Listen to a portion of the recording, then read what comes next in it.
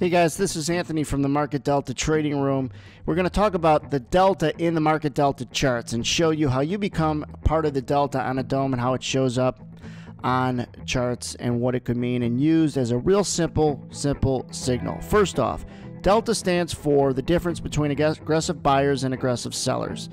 More aggressive buyers, higher the delta. More aggressive sellers, the lower the delta. How do you become part of the delta? Let's just look on this dome for a second. Right now the price is 76, 75 bid, 77 even offer. If I click on the offer like I just did, and you look up here, you could see I'm +1. The delta would be +1. A buy market order means you went and lifted the offer.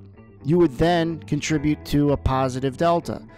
If, with everything else being equal, the delta's +1. If I flatten this position by hitting the bid at 76 3/4, I'm flat. The delta would go to 0.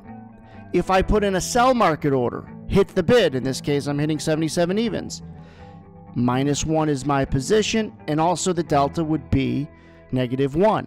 The more people hitting the bid, the lower the delta. The more people lifting the offer or aggressively buying it, the higher the delta. So the difference constitutes a lot of buying or a lot of selling that comes in.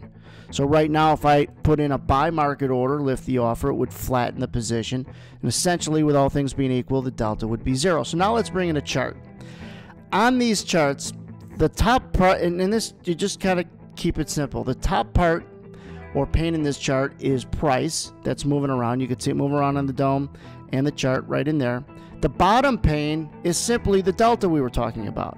If a lot of people are hitting the bid, the lower this lower chart will go. If a lot of people are lifting the offer with buy market orders, the higher this will go.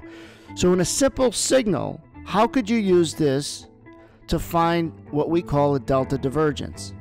And that is, let's say the delta, or a lot of aggressive sellers in this area, are hitting the bid, delta's going down, but if you look up, price really isn't. It's holding above these highs. Yet the delta went below these, it's holding above these lows. Yet the delta is failing and going through these lows. Delta's going through the lows, price isn't.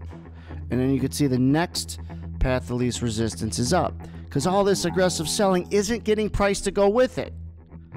And when there's that divergence of a lot of sellers that can't get the market to go down, after you sell it, you're a buyer. It's one of the most, it's one of the phrases I've used that resonates with everyone. After you sell it, you're a buyer. After you buy it, you're a seller.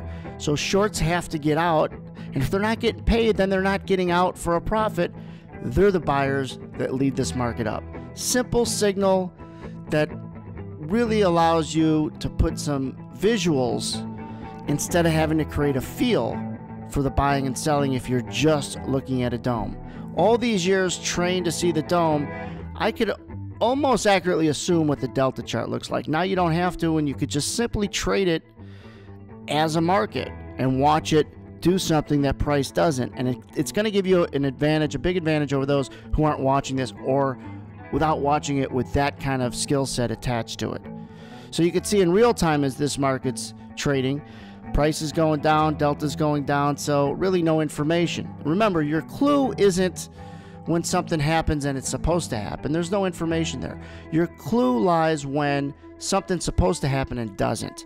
It's always where your clue is going to be, when something's supposed to happen and doesn't. Well, how do you know if you don't know what's supposed to happen? Well, with the delta, you knew, hey, it should be going down more. Why? Because the delta, the aggressive sellers are loading up in here. Price isn't reacting, and then you get this bounce. Hopefully this helped you guys not only understanding what delta is, but how to use it comparing price to aggressive buyers and sellers.